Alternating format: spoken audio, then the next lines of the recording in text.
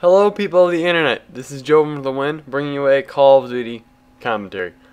Hopefully you guys all are already aware that today marks the 11-year anniversary of the attacks on 9/11. But in this video I'm not going to be all preachy. I'm not going to talk about how, about the incident itself, about all the details and stuff, because personally I don't think that I'm qualified to do that. I'm probably not the best speaker, not the best storyteller. I feel like if I said something that might offend somebody, it might turn bad, and just personally I feel like I might say something that's a little off and then I'll just get a bunch of haters in the comments, which is what normally happens. But I just want to talk about a little personal experience and another extra little bonus that I'd like to talk about that I really hope that you guys check out as well.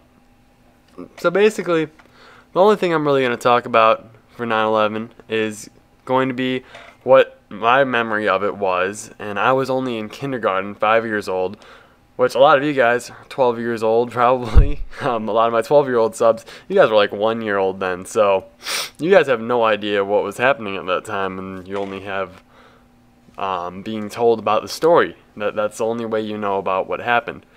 But basically, all that I remember in kindergarten, which it kind of makes sense with how it's kind of similar to that of how news stations only broadcast and only talk about the negative things, bad stories. I mean, there are some positive stories, but they mostly just tell people the negative things because that's what people are really interested in. And it's funny because if I think about when I was in kindergarten, there are about three things that strike my mind that I actually remember. Visually, I remember, and I actually remember that experience. One being 9/11, another thing being when a kid fell over and like cracked his head open basically, and there's blood everywhere. I'm like, oh my god, I was right next to him, so I remember that actually quite vividly. But and then one other time when a girl freaking pissed herself in a chair, and that was kind of funny and kind of disgusting at the same time, so that's why I remember that. So that's a bad thing. But it's kind of funny how that worked out, and out of all my memories, I do remember slightly from what happened in 9/11. So basically, it was just a normal day. I was just like a little kindergartner. I had afternoon school, so basically I was still at home when it actually happened. So I was just chilling around. I was just running, being my usual niggardly self. And then I go in my mom's room, and I see her crying and watching the television. I'm like, Mommy, what's up, or something. I don't know what I said. I just remember I saw her crying into the TV, and then I saw like the buildings on fire and stuff. I'm just like, I think that I thought that it was just like a movie or something. So I was like, why do you care so much, Mommy? It doesn't matter. And then I just like ran off or something. And I didn't really think about it then, and I don't really remember what I thought about it after then. Probably didn't realize what actually happened until my dad came home.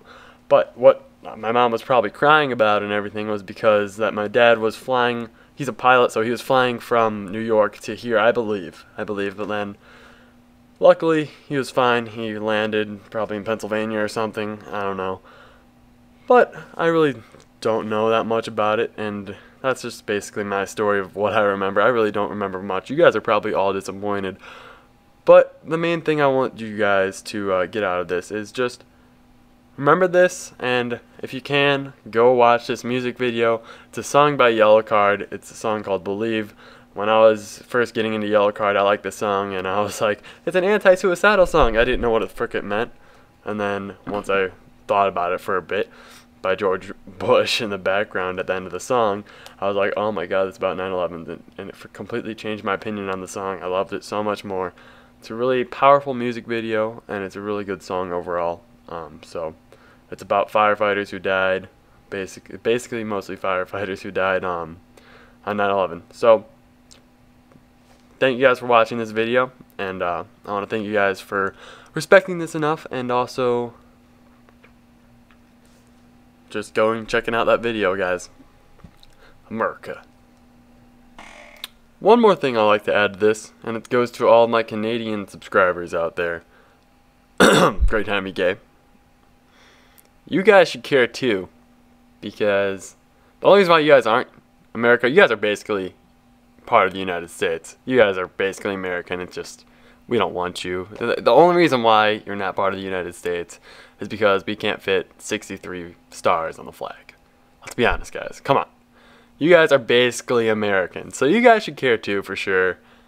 And, I mean, let's be honest, 95% of your population lives 50 miles away from the freaking border. Come on, guys. Just like to add that great time you gave. You should care too. Bye.